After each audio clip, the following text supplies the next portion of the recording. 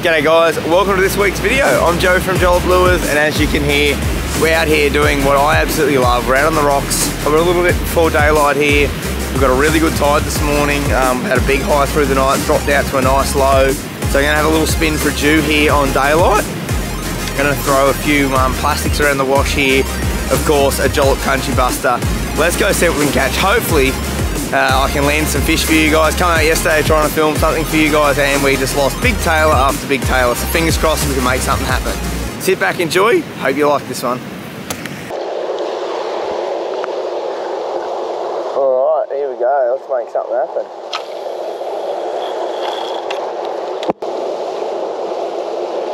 Oh, there's a bite.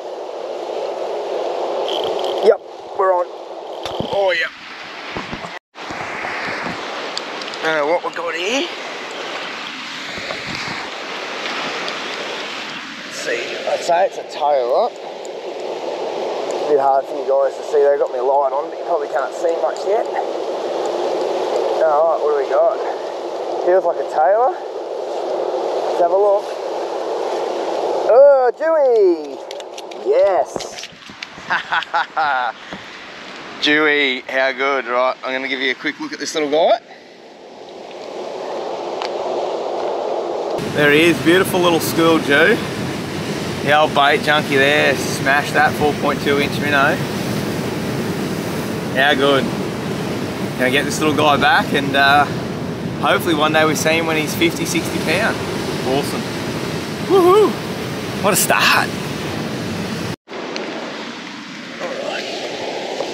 Alright, see you later little buddy. Come again mate, yeah, enjoyed that. Woohoo! Beauty.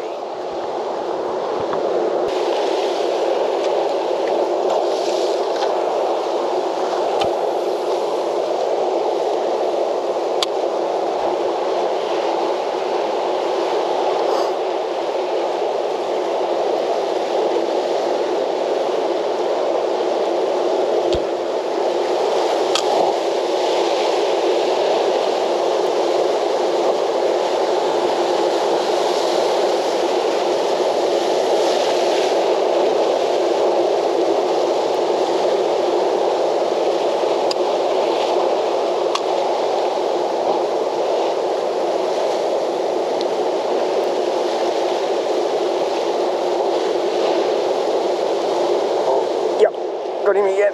Yeah, that's a better one. Another Jewy, I'd say. Oh, this is a better one. Yep, this is a good one. Oh, it's a lot better. Pull and drag and everything. Trying to pull drag, I should say. Where is he? See him down in there? Oh, yeah. Oh, he's not big, but he's a nice one. Try and get him up. Well, bigger than the last one anyway. Oh yeah, that's a better one. Yes. That's a better Jewy. That's a nice schoolie. Alright, give you a look at this guy.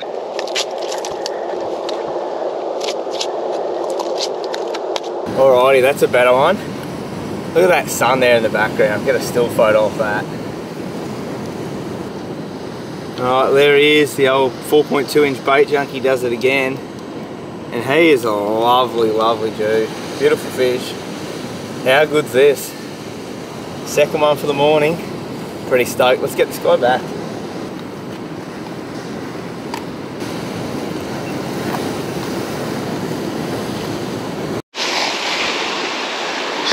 Alright, buddy. Look at that. How good. See, mate? See when you grow up to be a 50 pounder.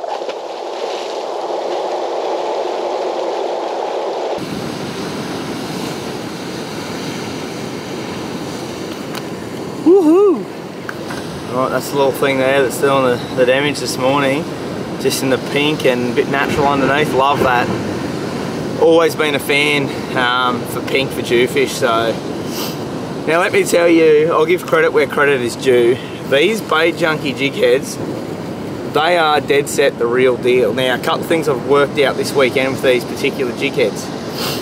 First thing is, man, they just do not come off. With this type of plastic, it's hard on normal other ones on the market. They just keep pulling off, but that, I've just caught 2 jewel on that, and I've been throwing that for half an hour, and I have not adjusted that. That is as it was. Secondly, must be the positioning of the eye here and of the tie point and the shape of the front of the jig head. When I'm winding it, it holds down, it doesn't come up, it doesn't rise to the surface like other ones in the market. I was watching it yesterday in the clear water, and it would swim down right to my feet, really holding its step. So for what I do here, that's absolutely game changing. So absolutely love this guy. That's a 6.0 1 ounce, perfect for what we're doing here. And check out this backdrop. That is unbelievable. Due 2, let's go make it number 3.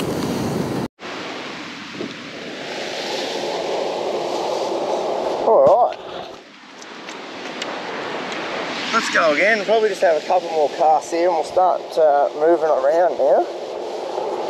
See if we can get a few more on the board. It was a lovely fish, that. They don't all need to be 40, 50 pound fish to have fun. That was a really nice fish and give me a good fight there.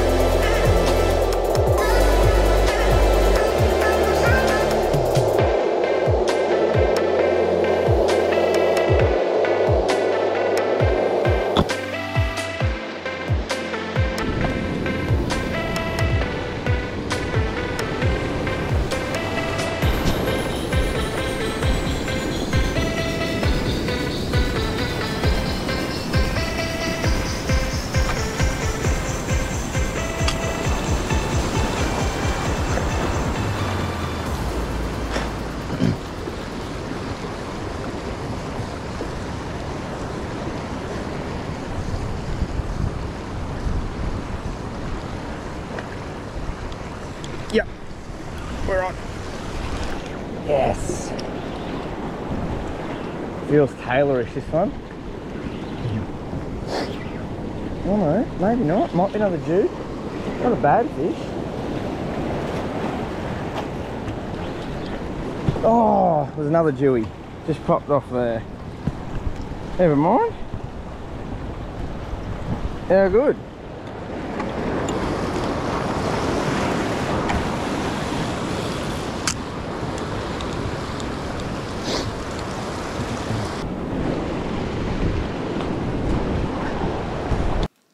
Alrighty guys, we're back here now in the Jollop Lure factory / boat shed here. We had a great week there on holidays and caught some really great fish that you're going to see over the video you've just watched and some upcoming content. But just quickly want to talk to you about 2 really cool little things that I spoke about in my video. One being the bait junkie jig heads from Dawawa, and the second one being the old 4.2 inch minnow there. Of course, I'm a lure maker and I love throwing my own big cungy busters there, but you know, when that fishing's tough and it's pretty, whether it's windy or you got a front come through and the fish are a little bit shut down, you know, and a lot of smaller fish around, this combination is absolutely deadly. Now I hear a lot of feedback saying, oh, they're hard to put on jig heads, etc, etc, etc. Well, if you get the right jig head for the job, it's actually not that hard. Just going to quickly run through it here now and show you why I really love these jig heads. We've got our soft plastic here. You can just measure up the side there, roughly see where he's going to come out. We start to feed down the centre the best we can. Once we get to that point where we think he needs to come out, we just poke the hook out like so. Now, once it goes over those little barbs there on that keeper, it does not come off. So normally I just grab it down here, get a bit of leverage on it and push him on. And that is the perfectly rigged Bait Junkie 4.2 inch minnow, ready to roll for some schoolies in the wash. Now this is what I absolutely adore of this jig head. I'm holding him by the head there, as you can see, and these things do not pull off the jig head. I physically can't get that off. I'm starting just to move it there now, and that's a lot of pressure on that. To me, is a game changer, especially when you're fishing in the dark. It's hitting rocks, etc. You're not having to check it all the time and readjust it up onto the jig head. So really love these guys, and for me it's just another option when I'm out in the rocks or the headlands, the wall. Just another option other than my Kunji Buster. So won't go into too much with targeting the Jew. I'm going to do that in another video coming up in the coming weeks. We're going to sit down, we're going to really talk through the tackle. We're going to really talk about when to target them, how to target them. Basically, yeah, narrow it down, try and give you guys the best chance you do of catching one of those beautiful fish. Now, while in this video we never caught monsters, they don't have to be big. I think there's a lot of emphasis on 50, 60 pound fish, like how good it is to catch a 30 kilo fish. And while that is great and they're fantastic big fish, a Jewfish, in my opinion, a school Jew is a school Jew. It doesn't matter how big they are, you're catching them on lures by yourself off the rocks. There's no better thrill. So definitely don't get caught up in if you're not catching those big fish. It'll happen. I fished so long before I caught my first proper big one. So these things just take time, and now personally I could just catch, like in this video, those school Jew every day I went out, and it doesn't bother me. It's good fun.